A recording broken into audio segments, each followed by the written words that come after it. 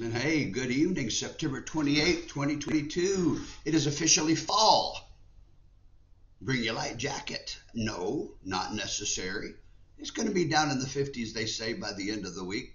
And we'll enjoy that. We'll enjoy that very, very much. We are finishing up a series on grace. We've looked at grace in all of its manifest ways and enjoyed looking at it and enjoyed talking about it and enjoyed living in it. And we finish up with three ways that we can show God's grace. Now, the first way, or show our gratitude for God's grace, is by making our lives count. We're not meant to stay on this earth and sit and soak and shower. We're made for a reason. God put you here for a reason. God put you here for a purpose. And if you're not fulfilling your purpose, then you're just treading water.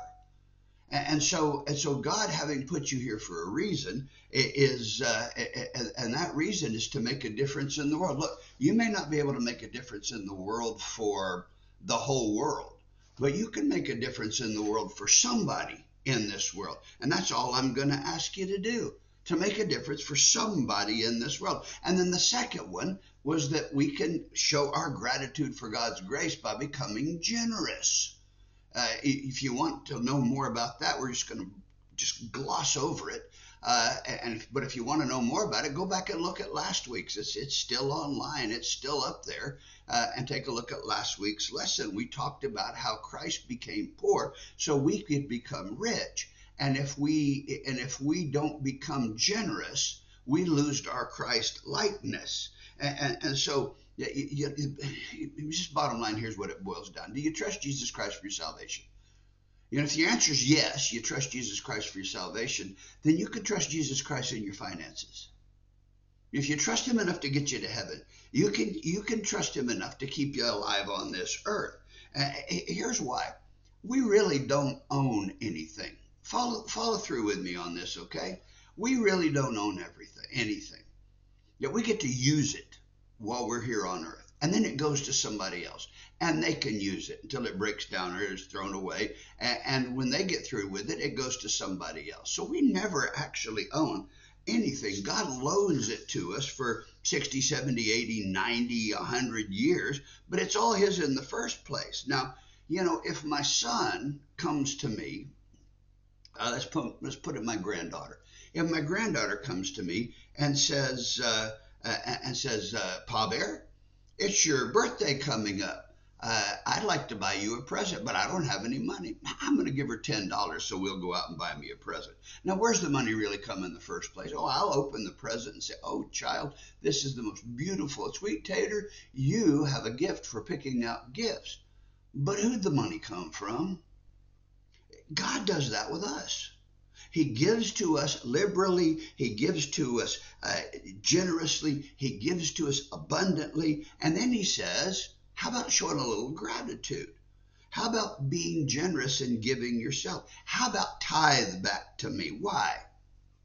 You think God needs the money? Oh, no, God doesn't need the money. It's that God wants us to become like him. God wants us to be Christ-like. He doesn't want us to have stingy hearts. He wants us to have Jesus hearts, a heart that says, I just can't wait to give right there. The Bible says in Romans chapter 8, verse 32, since God loved us enough to give us his own son, won't he love us enough to take care of every one of our other needs? Now that is a logical conclusion. We can conclude it no other way. I can say I love God. I can sing I love God. I can sing I trust God. I can pray that I trust God. But my wallet, my checkbook, my credit card statements, those are going to be the things that show the real difference. So God wants me to become generous like him, and he wants to make my life count. Now, those are the ways you show some gratitude. And then number three. Be short this week. Number three is we can show our gratitude for God's grace by sharing the good news of God's grace. Acts chapter 20, verse 24. Says the most important thing, this is Paul, that I complete my mission, the work that the Lord Jesus gave me, to tell people the good news about God's grace. Okay, he doesn't say The most important thing in life is to graduate from high school and then graduate from college and then graduate from graduate school and then get married and have a family and make a lot of money and retire. No, no, he says the most important thing in life is to fulfill our mission. If Jesus died on the cross for us and showed his grace for us so that we can fulfill our mission, if we don't, that's called a massive eternal waste. Now, part of that mission, not all of it, just a part, is to tell other people about the good news about God's grace. See, God put you on earth for a reason. I don't believe anybody's here by mistake. Occasionally, I'll have a young lady or a young couple that isn't married come into my office and say, Brother Yasko, we've come for some counseling. You know, we've been going out for X amount of time. Sometimes it's 3 months, sometimes it's 3 years, and well, we're pregnant, and we don't know what to do. Here's what I tell them: there's no such thing as an accidental child. All right, every child that is born into this world is God ordained for this world. Now, there can be some accidental parents. I've met a few of those. And so I tell the young lady or the young couple, don't be an accidental parent. Be an intentional parent. And God put us on this earth not to be accidental Christians, but to be intentional Christians. And so God has a mission for you that only you can fulfill. And part of that mission, once you step across the line, we had a young lady step across the line Sunday morning, is to tell somebody else about Jesus. You see, chances are you know about Jesus because of somebody else. You say, well, hang on, I've been in the Church of Christ all my life. Yeah, but there was a teacher back there that talked to you about Jesus. There was a preacher back there. There was a youth minister back there. There was somebody back there that cared enough about you to teach you about Jesus. And if somebody died for you, wouldn't you want to tell about it? We know Christ because somebody told us. And the motivation behind everything we do here at Westbury Church of Christ is to tell people about Jesus. Jesus died for every person in Southeast Texas, and all of Texas, in the entire United States, and on through the whole world. Now, let's be real, because this weekend, the typical